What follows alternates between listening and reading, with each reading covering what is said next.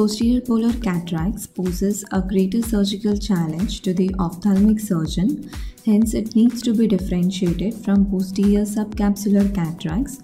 It should not be missed even in cases of associated dense nucleus sclerosis or dense posterior subcapsular cataracts.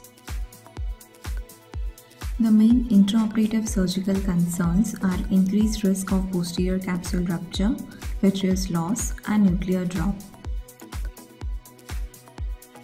According to a previous study, the incidence of posterior capsule rupture in PPCs was estimated to be 36%, but now with improved diagnosis, this rate has come down. The posterior capsule is a thin structure of about 4 microns in thickness. Due to the dense adherence of opacities to the thin posterior capsule or a pre-existing posterior capsule defect can make the PC weak and fragile, hence proven for rupture during intraoperative maneuvers during cataract surgery. Therefore, a proper preoperative assessment in cases of posterior polar cataracts is essential, which helps to anticipate the intraoperative complications during cataract surgery. Clinical diagnosis of posterior polar cataracts can be made on meticulous slit lamp examination, which shows thick white circular discoid plaques adherent to the posterior capsule.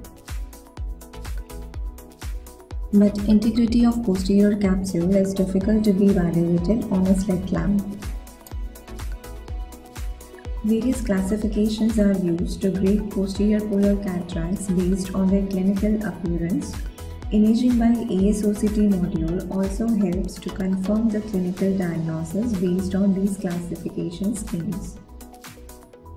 We have used OCT device that is used commonly for the posterior segment imaging and an anterior segment lens.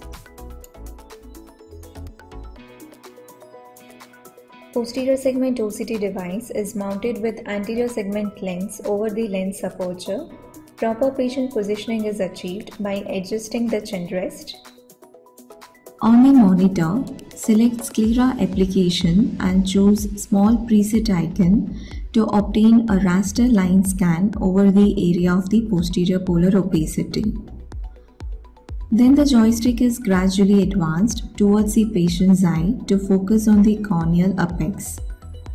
Further, as we advance the joystick towards the patient's eye, one by one we can visualize the iris, the anterior capsule, and then the posterior capsule. Images are then captured. Posterior capsule is well visualized even in presence of dense opacity by this technique. Posterior capsule is seen as thin, well-defined hyperreflective structure. Assessment of posterior capsule integrity can be clearly made out. Intact posterior capsule is seen as a continuous, well-defined layer, while break in the continuity of this hyperreflective layer suggests posterior capsule dehiscence. This is an example of a case where it was difficult to differentiate between posterior polar cataract and posterior subcapsular cataract clinically. On OCT, the opacity was seen in the posterior subcapsular region and the posterior capsule was intact. Thus, the diagnosis of posterior subcapsular cataract was made. This is an example of a case who was clinically diagnosed as posterior polar cataracts, and AS OCT showed posterior capsule dehiscence, which is seen as a break in the continuity of the hyperreflective posterior capsule layer. In posterior polar cataracts, this technique can be used in diagnosis and grading to differentiate them from posterior subcapsular cataracts and to assess the posterior capsule integrity in cases of posterior polar cataracts.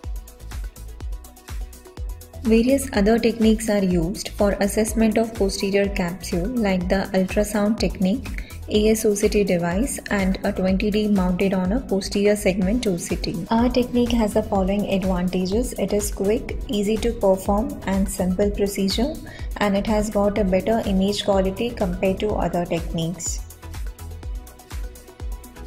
The advantages for the surgeon is it alerts the surgeon of the possible intraoperative complications, and it also helps to explain the patient about the visual prognosis of the surgery.